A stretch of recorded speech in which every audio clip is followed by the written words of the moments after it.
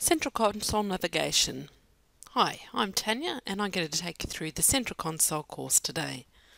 We'll look at what is the Central Console, how to search using the client filter, navigating around the Central Console, reviewing the design layout, and how to launch other applications.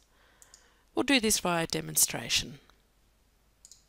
Firstly, when you open your Central Application list, the first application is called Central Console. Central Console is essentially your client database. When the Central Console is open, the band that you're in will show you at the top of your title page, so I can see I'm in Client Console. There are a possible number of consoles that we're looking at inside the Central Console. The Client band, the Matter band, and you'll see that that will change on your top left-hand side. Matters are the type of work that you do for clients. It's where you're going to store your timesheets against. Workflow is the milestones or the next level underneath Matters. You may also see your compliance ribbons here. You've got XPA, you'll see XPA ledgers there, and in New Zealand you'll see your tax band. The other band that you see here is your personal band. So the personal console will have access to Practice IQ, which is a reporting module. And one common item here is a knowledge base. So if you're having trouble with anything and you need to search for something for help from Reckon APS, you'll be able to search for that within your knowledge base search. So let's focus on the client console. So as you can see here, as I change the console, it will default to your custom view layout. In my custom view layout, I have my details page on the left of the layout, and I have 4 tabs across here to the right. Your screen might look a little bit different depending on the layout you've been applied. Down the left hand side you then have a number of sets of information. So everything that is I tick on the left hand side here will display on the right. And everything is relative to the particular client that is in the client filter. So a number of ways that you can search for clients is by typing an asterisk to search for any character with the word Isabel in it. It will return all the clients that have Isabel. You can then simply select the relative client and it goes to that particular record. If you're searching for something that has particular characters in it, an A, an N or a Y, and press enter, it will look for any clients that have an A, an N and a Y in the sort name. So everything that we're looking for in here is to do with particular sort name. And the sort name is saved in the details page. So the details page shows the main things about the client in terms of their name, and a common item here would be the family group. So if I want to see where the A person, Family Trust is a member of, this is the main person or the head of the group is Ivan Xavier Person, and we would go to where used on a right click to see where that is particularly used. So our custom layout just shows us various sets of information along the left hand side. Up here on our ribbon at the top of the page, you'll see that you've got navigation, which will go through to your most recent 25 clients. You may need to hit refresh to refresh your page. The design tab will show you the design layout window. So depending on the type of information of the sets that you want to look at, you can change the layout. This allows you to drag and drop other items into your layout. You have a quadrant layout to use, so you can put items in different sections, and you can simply remove items by taking them back. We suggest that you leave the items to very generic items that are not resource intensive. For example, a documents set would be quite resource intensive, so it would be best to leave that off your custom layout. Once you've saved and closed that, your layout will save for your login. Across the top here, you'll have an options area. If you have access to edit, anything on the set of the information itself will be in white, so you can edit this. You may also have a plus and a minus for add and delete clients.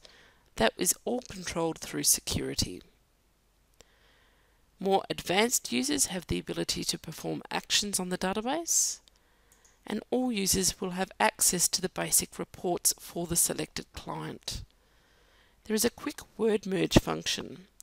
If you want to send a letter to the particular client, this is available through a quick word merge option. Enter in subject and author, check the address that you're sending this through to, and you can create a link to this client if you're using your advanced document management system. It will then prompt me to save that in the relevant year and name the file. Word will then open with that particular information coming straight through from the word merge facility, so that I can recall this back in my document management system.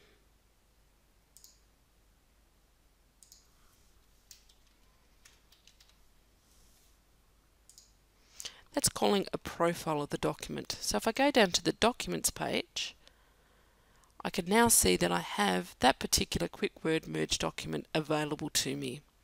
And because I profiled it, it's available in my context view, and I can see and I can open that document from here. Depending on the edit mode rights will mean whether I can see these options. So documents are relative to the relevant document management system you have.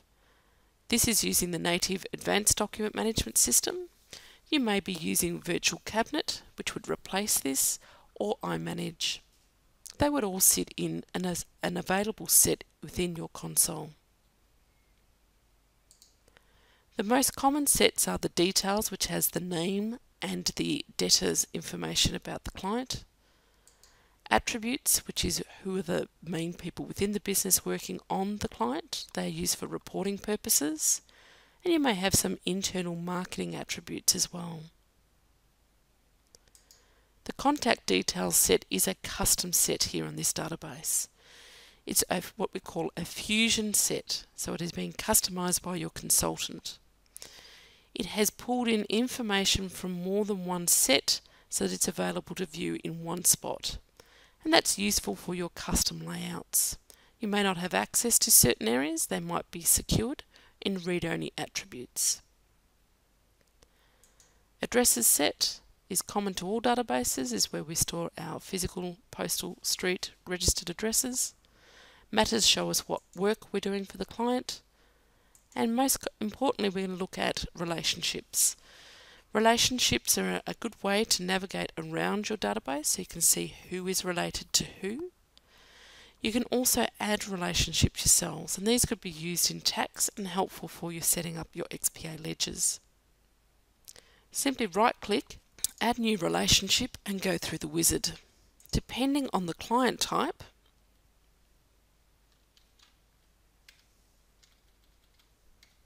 will depend on the type of relationship that you get to choose. I'm going to select Isabel as a beneficiary, and I would select the direction that the trust has the person as the beneficiary. It now then allows me to add that in there. Relationships are especially important if your practice is looking at using the CRM application or the Client Relationship Management System. We use relationships to pull people to come to events that are related to particular entities. Within the relationships area as well, you can also define who is your primary contact.